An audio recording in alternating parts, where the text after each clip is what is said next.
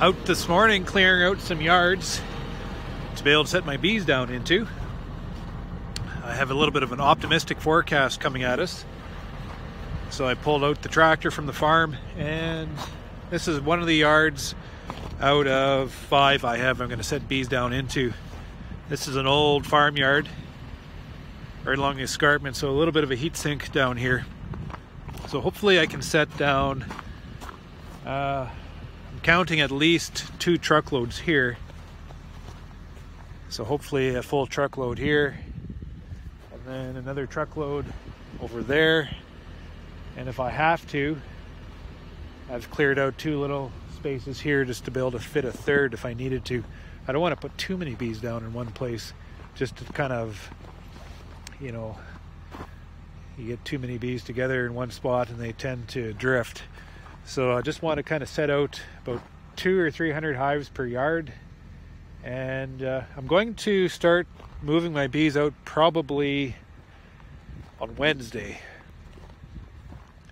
So what I'm looking at is a forecast starting next Monday to be 10 degrees and nighttime lows, you know, above freezing. So that is extremely optimistic. The only problem is, as soon as we start approaching that type of warmth, and if it doesn't freeze at night, I'm going to be getting stuck.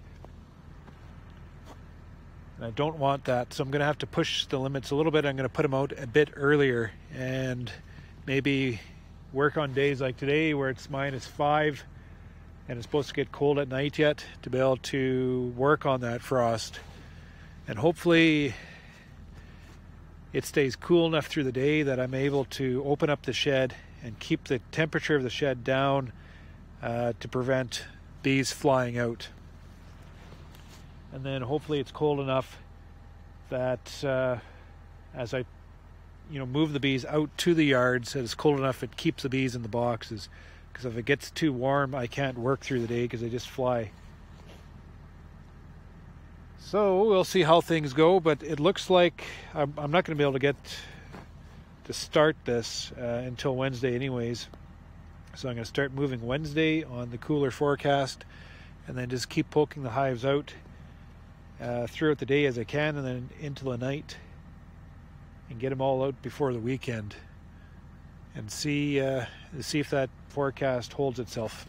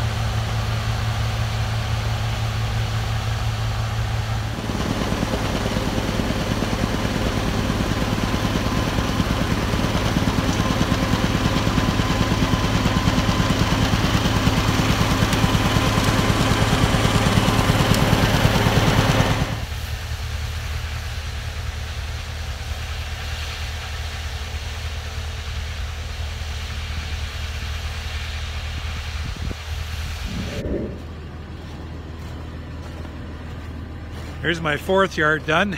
This is where I'm going to put my nukes. This is a yard that's nice and sheltered, right along the escarpment. It's always, I measure my temperature from up at my yard, and they come down here, and it's always 4 degrees warmer in this yard, just a little bit of a heat sink. So that's where I want to put my nukes, just because they're a little bit smaller. They won't get hit by the wind the same way, and they can enjoy the lush nature of this early bloom. These poplars usually come out a week before everything else.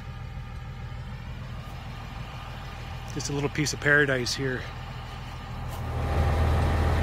The old Massey.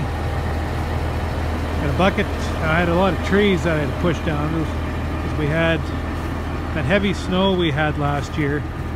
Just tore apart this yard for trees. So I had to push a lot of them back. Great job for a bucket. It's a poor old snowblower.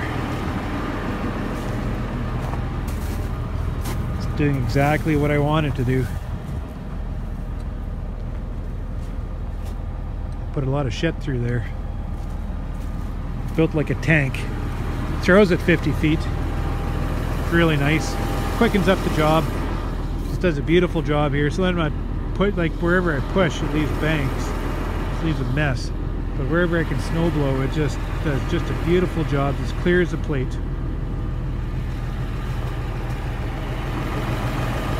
So that's my luxury.